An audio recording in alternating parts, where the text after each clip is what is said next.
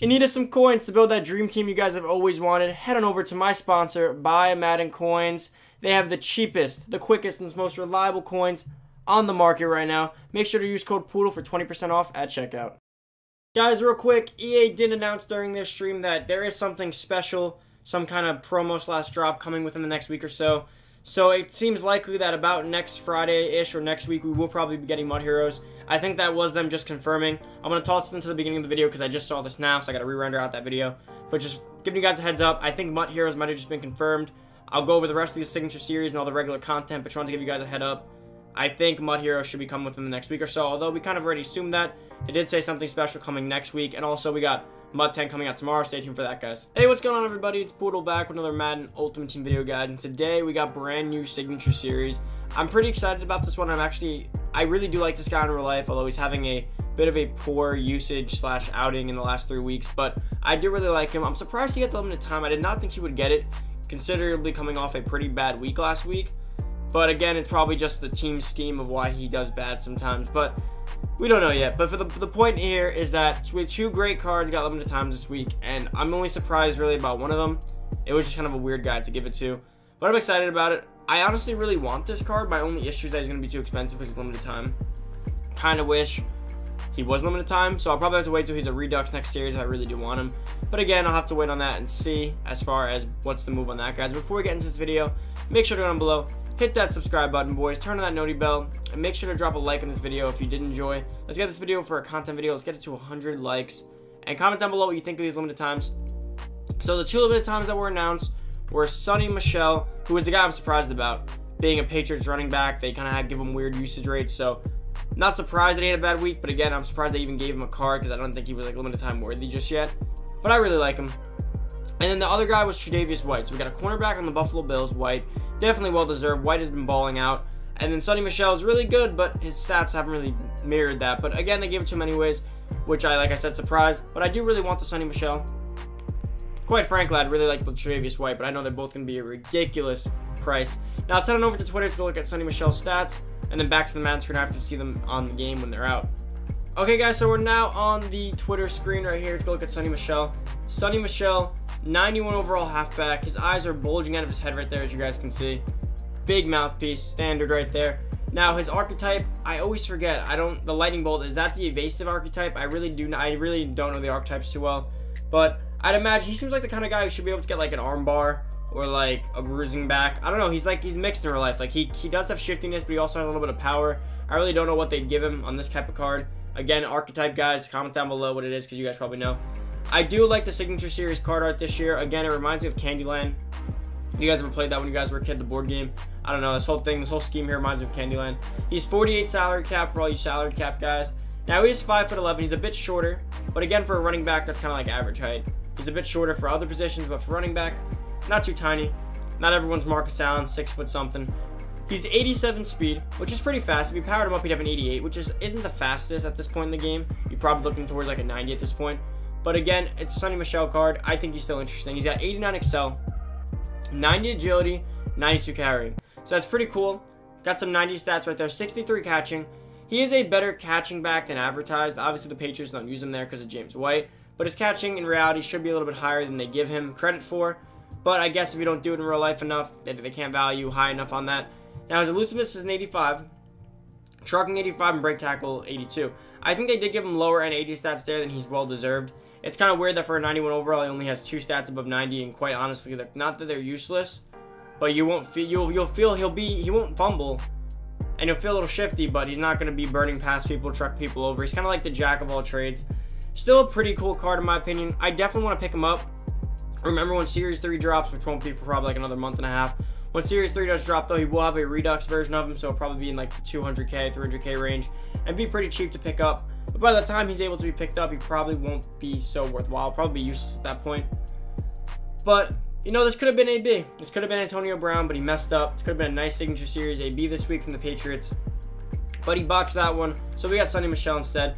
Oh, awesome rookie for last year out of Georgia. Had an awesome playoff run. He is well-deserved of having one. Now, we're going to go over to the Tre'Davious White in a second. But for the time being, I was thinking about opening packs for these cards, but we probably won't pull anyone. And I'm trying to save my coin stack for Mud Heroes. Now I'm going to go watch the special stream real quick, see if Mud Heroes does get announced or anything. and then also go check out Tre'Davious White's stats and get back to you guys. So leave you at Sony Michel. I'll be back in a second. Alright guys, and next we got Tre'Davious White. I did just hop over to the Madden Twitch stream to go get this card screenshots, obviously, because they're not out of Madden yet. And the card looks pretty beastly so far. So he's got 39 as a salary cap for all you salary cap guys. Buffalo Bills Union, obviously. He's got the cool signature thing there, though I can't really make it out. I can kind of make out the W. That's about it. Maybe a T there, W. I don't really know what that A looking thing is for. I don't really know my script too well. Anyways, Candyland color art, limited time card. He's got that lock right there. I'm guessing that's like man lockdown kind of archetype. Again, I don't really know my archetypes too well. He's 5'11", so he's a bit on the smaller side that I like for corner. I like my cornerbacks above 6 feet, although you can't always have what you want, right? When it comes to these guys. 88 speed, 90 excel, 88 agility. So right there alone, he has the makings of an athletic beast, especially because if you have a limited time card, you're probably powering him up because you don't just buy that card just, you know what I'm saying? Like, especially if you get him for free like we got last week in the house rules. But if you're going to power him up, 89 speed, 91 excel, 89 agility, he's going to be a athletic freak. He's going to have 77 jumping, which I really don't like. Like, that 77 jumping really hurts this card tremendously because when it comes to the way this game plays, like, being out of reach is a big thing this year. Like, you need to really have good positioning, good athleticism to get picks. So having bad jumping will only make what already in this game is bad, is that you don't get a lot of picks that you should get. So you probably will have really a lot of big issues jumping on routes and jumping on streaks and slants to him and just picking things off that should be well within his range. Now, he does have a 91 play rec, which the 91 play rec is really good. The 88 man, 87 zone, 92 press is really good. Now, my personal recommendation, if you got a Tre'Davious White card, you probably want to power him up because then you get him to an 89 man, 88 zone, and then if you could chem him up with lockdown, you can get the threshold for his zone and his man. You'll have the threshold for his press, his play rec, and he'll be really athletic. He'll probably be the best cornerback in the game, albeit the jumping might limit him. So I'd have to honestly use this card and see how the jumping feels first. Obviously it's slow, but I have to see how much of an impact it really brings on this card, because if it has a big impact on this card, then it kills the card. No matter how good he covers, no matter how fast he is, if he can't jump and get easy picks, it's going to really hurt this card. And I know from experience, guys like Deion Sanders with awesome jumping definitely makes a huge difference in terms of how well those cards perform. Now, I'm on the auction house real quick trying to see if I can find their prices and everything for you guys, but these cards are never posted for the first like 20 minutes. It never happens. I'm already kind of used to this at this point. Now, if I had to recommend them, who would I rather have, Sony Michel or Tre'Davious White? Obviously, Tre'Davious White. Sony Michel is a middle-of-the-road running back that's going to be overpriced. Tre'Davious White's going to be a very top-tier cornerback that's overpriced. Now, the only difference is one of them is really usable, one of them is not so much. I would love a Sony Michel because I'm a big fan. But as far as going to say, like, I'll pick him up, probably not. Being completely honest, if I was to get Sony Michel, it'd have to be a Redux version, and that'd be about it, and that'd be next series, and by then he wouldn't even be worth it. Tre'Davious White, on the other hand, I would definitely love to have him. Would I go out of my way for him? Probably not. Rather just get Redux Desmond Trufant. Similar cards, similar stats, better jumping, in my personal opinion. Looking at him right now. Let's head back on over to the Madden screen. Back on the Madden screen, as you guys can see, Desmond Trufant. Powered up and chemmed up, he will have the man threshold, zone threshold, press threshold, play rec threshold, way better jumping, similar athleticism, if not better. So I think that Desmond Trufant would be an awesome other option, and obviously you don't have to pay that price for him. Come over to Series Redux, come right over here, and let's see where Desmond Trufant 400K, a lot cheaper than what he's going to be going for on the auction house when Tre'Davious White obviously drops. That might even actually bring Trufant down a little bit, which could definitely help. Although I doubt it will do too much damage to Trufant's value, just because they're limited time cards. There's not enough of them being pulled to really affect them, in my personal opinion. Now, guys, my personal opinion on Signature Series in the past few weeks, they've been pretty good. Some have been lackluster. Guys like Devontae Adams lackluster, Phillip Rivers lackluster. I'm not going to be honest, Eddie Jackson lackluster. A few of them have been pretty bad, but there's been some good ones. Cameron Jordan was okay. And maybe I'm just saying that because that's what I got out of the pack. Desmond Trufant was really good. I really like Christian McCaffrey. There's been a few good ones. I'm gonna be honest with you guys. Although I want some more. The only issue with these cards again is that it's hard to get excited because they are limited time. So the bulk majority of like 80% of the Madden community, maybe 90% can't even afford them. So it's hard to get too excited about them. It's nice to dream about cards that we could have. But it just really sucks when Signature Series limited time cards are gonna be really overpriced and their stats don't match. Like if you're gonna be that overpriced, they better have some crazy stats on these limited time cards. That was always a cool thing back in the older Maddens, like Madden 13, Madden 14, 25, like those days. Back then, like a card was limited time, he had some crazy stats, he had some crazy overall. Nowadays, they give us a card with the same stats as other cards, except they have a limited time tag on them and marking them up twice the price. That's what kind of sucks about this year. But we're getting used to it, obviously. It was nice last year because you could just power pass them. Now you can't, so that's still...